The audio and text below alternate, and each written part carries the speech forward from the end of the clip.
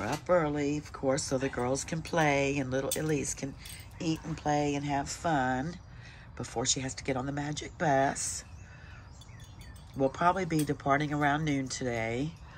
I'm going to go pick up Lisa this morning, and we have 3 puppies from Allison that she dropped off this morning that we're going to take. So we'll have 16 going on this trip total. So say a little prayer for Big Rick and Ed to be safe on this trip and get all the dogs there safely to their new families and their new lives and their next chapter and their forever.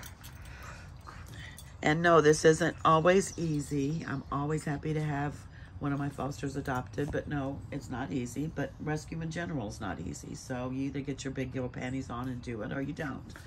And I chose to do it because apparently I'm crazy. But this is why we always celebrate the wins, because there's a lot of heartache, but the wins outweigh them all. She's going to an awesome home.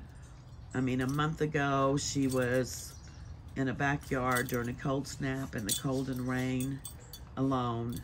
And now here she is, totally vetted, happy, and going to a wonderful new home. So, hey, hey kids. Oh, there they go. Whee! Sending love and hugs, y'all. Say bye.